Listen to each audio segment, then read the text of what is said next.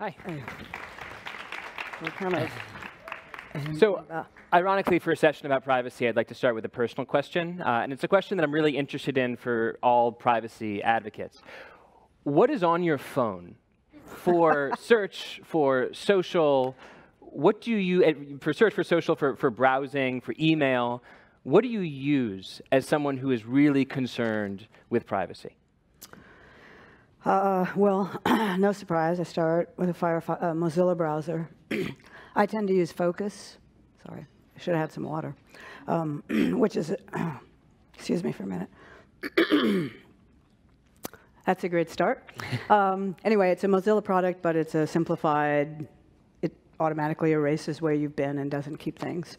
I use Signal. Which is inconvenient, and I mean, there are places where it doesn't work as well. Let's say WhatsApp, but that's my choice. I know Moxie, and I like the personal commitment to driving that product to be the best it can be is very real, and it's also he was the one who did the encryption for WhatsApp. So I use Signal, and if someone doesn't have it, I use WhatsApp. I have taken Facebook off. I still have a Facebook account because my husband uses it, and so but I'm, and then email. I do use Apple Mail for Gmail. Actually, we have a corporate Gmail piece which has different security stuff. So, and I guess I would say I'm on the end of the spectrum. I guess I'm not that social, right? Like I never believed the premise that everything is better social. And so I think, as I say, I may be on the extreme, but I think not everything is better. Thank you, social. And we're seeing some of the consequences of that. Like certain aspects of humanity with sharing and excitement, those things are often better social, but reflection and understanding and decency and figuring out, oh, maybe I was wrong, or what do I really think, those things are often not better social. And so we're seeing a lot of that. As someone who uses Twitter all the time, I definitely agree with the latter point that you made, that I think a lot of what you see online, what you see in these social networks is what happens when emotions and thought processes that probably should be private are forced to be public, and it ends up somewhat distorting it. So when I was up here a few minutes ago, I talked about, I gave sort of the fantastical story about imagine if Facebook in 2019, 2020 tried to invent credit scores. And the point of that story was to say that I don't think we would allow it, that we have a vocabulary about the dangers of surveillance and the importance of privacy today that didn't necessarily exist in the last few decades. And as a result, we've been living in this kind of surveillance state for a while without having the same public conversation around it. I wonder whether you think what we're seeing today is a continuation of a surveillance state that has just existed, or whether what we're looking at today is truly of a different kind. Different in scope and scale. So maybe a continuation, but the scale and the connectedness is so much different now. So it used to be that, yes, there was a credit report, and one organization had that, and somebody else had your financial records, and somebody else had your credit card data. And so we had these mini collections of data about us. But the thing about the network and the way things work now is that all gets combined. And so the ability to buy, well, your internet traffic, for one, we'll see. Like ISPs, it's perfectly legal in the United States now for them to sell your internet traffic. Combined with your credit card data, which is bought and sold, combined with a bunch of other things. Like the combined profile of each of us now, I think, is really different in scope. And I think what's happening is not credit reports as we understand them, but the online modernized equivalents of those are already occurring.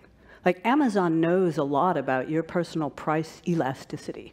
Will you pay top price? Are you always looking for a bargain? That's part of your profile. So that's not a credit report because it's not how much credit they would extend, but it's a pricing report on your preferences or the preferences of your family. Is that so much worse, though? Is a digital price discrimination tool so much more unethical than the kind of credit reports that have been de rigueur for 70 years? Well, so you would say a credit report is So it's an interesting question. So first of all, we have to decide if it's unethical or not. I'm merely saying that it exists. That when you go to Amazon, you should expect that that information, the pricing, and what you see, and whether you're a Prime member, and when you buy, and how you buy, is all factored into the price. Like, I'm not sure we understand that now, where economic theory and price elasticity is a market basis, but now we're building a price elasticity of 1. Or you and your family. So that's a very different model, and I say it's different in size and scale and scope than before, because the range of things and how Amazon is often, if you don't know where to go or you're not near a store, so many people start there. Right. This, I guess, is somewhat a cliche question to ask a privacy advocate, but I do think it's also the most fundamental and the most important. What if most people just don't care? What if the reason that Facebook has 1 billion users, even as we're learning more and more about what it's doing with third-party data, and the reason that Google is so unbelievably profitable, and the reason that Amazon is the biggest retail company in the history of the world, is that your preferences for privacy just aren't shared by the vast majority of people, and that even with perfect or as complete as possible understanding of what happens when we give up our information and our digital behavior to companies that have the right to share it with third-party companies, we just don't mind that much because the promise of convenience is so powerful. Yeah, I think it's an easy argument, but it makes a lot of assumptions. So first of all, the one assumption in there is that information alone is enough, right, without choice. And that's a, I was going to say Machiavellian, but that, you know, if you have no choice, it doesn't matter what you know. I mean, if you need to drink water and you're in Flint and you don't have good water, like, the water that comes out of the tap may be poisoning you, but your first need is water. Like, you're going to drink it. So perfect information, that's sort of the SEC model, right? Like, if we just have these million-page disclosures, everything is fine. But it's not. So a couple things. One, privacy, I think, is too small a term. I use it today because that's what people respond to, but I think it's personal security. Like, where I am is a personal security matter, or it's financial security. And so, first of all, I'm not sure that we understand that. Secondly, security and convenience is always a trade-off. And individuals make those trade-offs in life all the time. Like, having keys to my house and my house locked is inconvenient, but I do it because that's a place where security really matters. You know, if you get off a bus and you're walking home, sometimes you will take the longer, inconvenient route because the shorter route is not safe. So we make all of these trade-offs in life, but we hope to have a choice. And so if you're in a disadvantaged group, often you don't have a choice, and that's why you would find, you know, more people, you know, regularly subject to violence, as often you just don't have a choice. And so right now on online space, there is no choice. And so privacy versus convenience, if you say, can I actually live my life and do the things I need to do in the way they get done today or not? Do I do those things and take the risk that comes with it, even though I feel helpless, or do I not do them? Like, convenience is also not a great word. It's like, how do you actually live life today? And it's very hard to get a lot of things done if you're not using the network. So I think the question is, as framed, would be, we're going to choose how to live our lives if you have zero choice. So the question is, how do you actually get more choice in there? And sure, we're all going to make different choices, and I may be on the far end, because, as I said, I think I'm not that social. You know, so there's some things that I don't mind losing. But the point of, where does a society that has choices, as we do in the physical world, end up? I'm really happy that you said that, because I do think that in a lot of conversations, I place myself probably somewhere in the middle, leaning slightly toward the privacy side, away from convenience, if I was going to plot myself on the spectrum over there. But I do think in my conversations with privacy advocates and people who work for companies that are explicitly in the privacy business or privacy protection business, that I am often like, I don't hear often, excuse me, when you can mute that. All right, cool. That often I hear people not necessarily giving credence to the idea that there's just a diversity of preferences, that even with a lot of information, you could still have a lot of people still deciding, I think the risk is right for Facebook. I think the risk is right for Google. And so you're saying, yes, even with better information, some people might still use these apps, but fewer would. Is that your thesis? So there's a couple things. I think there's individual choice, and then there's some public policy stuff. Okay. So on the public policy stuff, I would say today we are starting to learn how you can manipulate human behavior. So we know, for example, there are some profiles about you that are economic, like how to encourage you to buy more, right? But there's some set of information that it's probably in all social networks, but we've seen it in Facebook the most, that is enough to get you out on the street in a rage with other people who are similarly enraged and to create controversy and violence. Like we know we know that that's happened and that Facebook's being used for those things now. That's a different kind of profile, and that is also a public policy question. What is the nature of society? How easy is violence? How does a society choose to protect individual citizens from that level of manipulation? The answer might be yes in some, it might be no in others. But I think we're learning a lot about human neuroscience and motivation and how useful data is in manipulating or causing or encouraging people to behave in certain ways. Right. Let's talk a little bit about the solution side and the role the government might be able to play. So the DOJ and the FTC are right now looking into an antitrust case against some of the biggest tech companies, and a lot of people are calling for Facebook to be broken up. Do you think breaking up Facebook would be a boon for privacy? Unclear. So there's a question of breaking up Facebook. There's a couple of reasons for it, and one is antitrust and competition, and should Facebook own Messenger, WhatsApp, Instagram, like own the global communications channel that WeChat in China doesn't own? So that's a competition question, and on the privacy side, I think it is certainly not sufficient. That even if one were to break up Facebook, the business model and what we're learning about humans responding to anger and outrage more than other things, and the power of data to manipulate people, others will pick that up as well. Right. And so I think this question, which gets wrapped up in privacy, and again, I think that's I think that's too narrow a term for it. I mean, I personally like privacy. I mean, I was an only child. Maybe that's why. I like to be alone, and I like to have lots of things that are only mine. And I feel like if somebody else gets to see them, that's their privilege.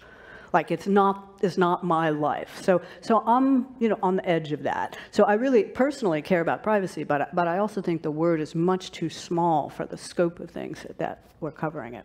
And so I think even if one were to break up the social media platforms, one also needs to look at some other questions.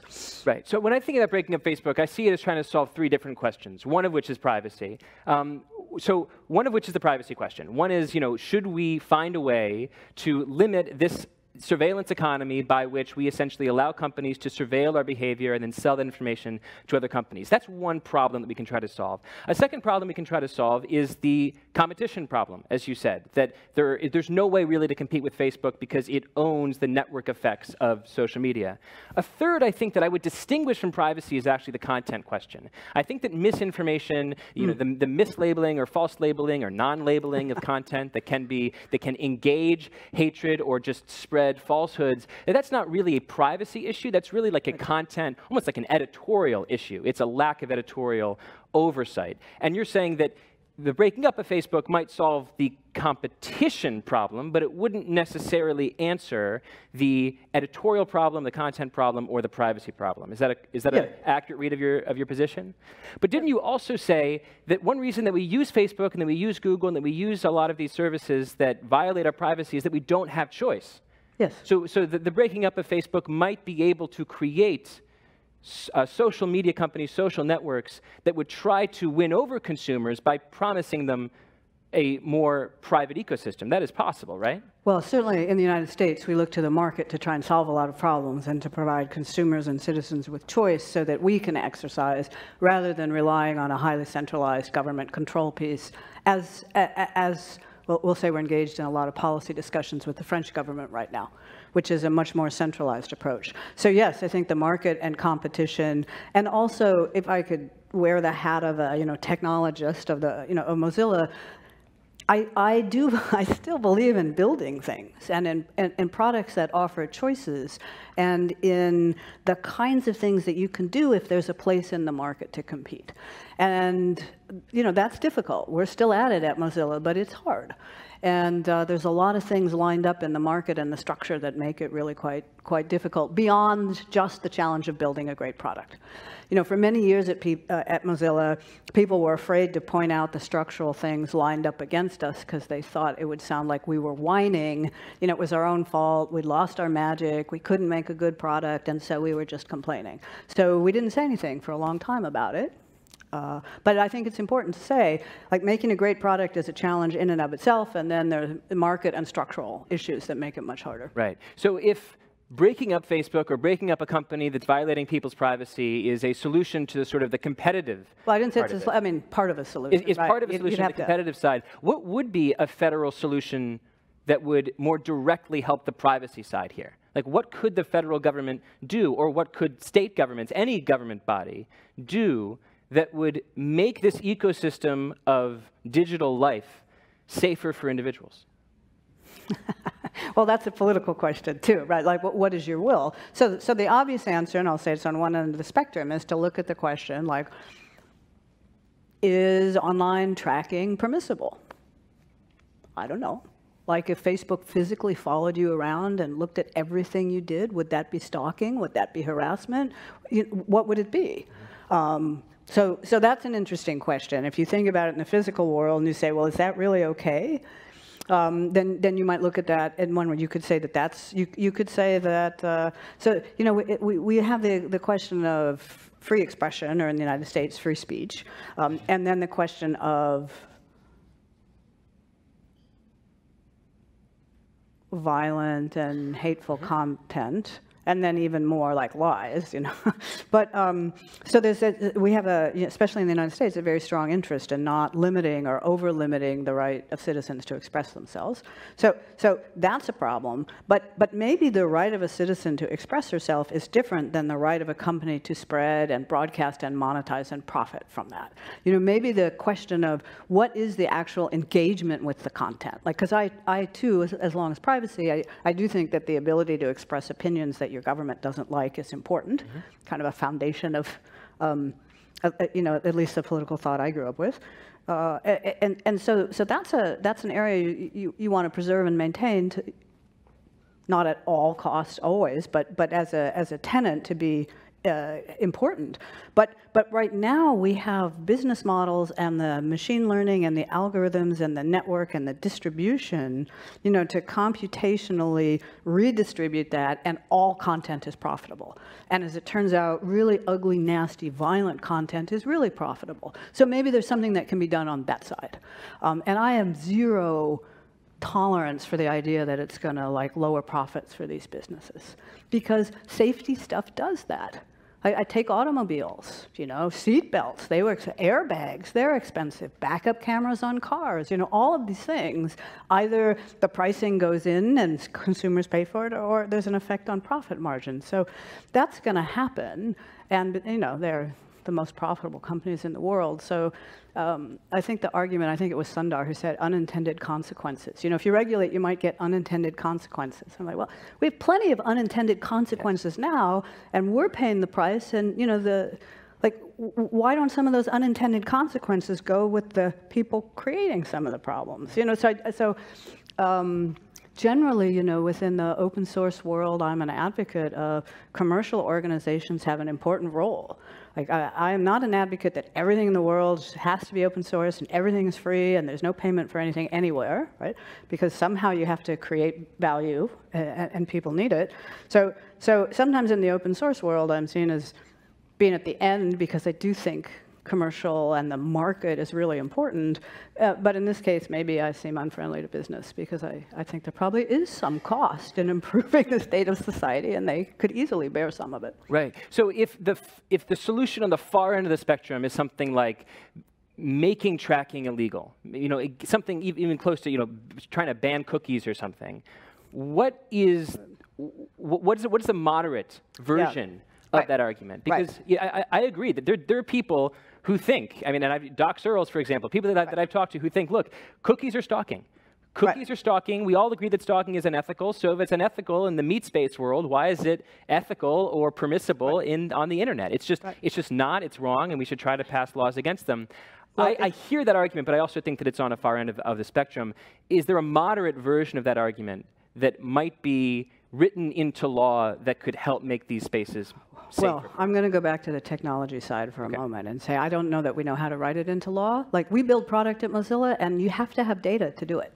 Like, one reason Chrome was better than Firefox for a number of years is we could not figure out how to use data to telemetry, not personal data, telemetry, the data about how the product works in a way that was privacy focused enough for us. Like, that took us years, and once we figured it out and shipped Quantum 2 years ago, like, Firefox is good again. Oh, gosh, Firefox technically, regained the crown. I want to be careful of that phrase. So using data is really important, and you need it. So just outlawing the use of data in networked products is really hard. So I think that the more the solution that's more likely to really work is to have enough product innovation that you could make good regulation. You can't right now. And so the question of how do we get some competition, how do consumers send signals? You know, at Mozilla, we've seen the first signals in a decade that people are actually looking at privacy products, installing them, and using them.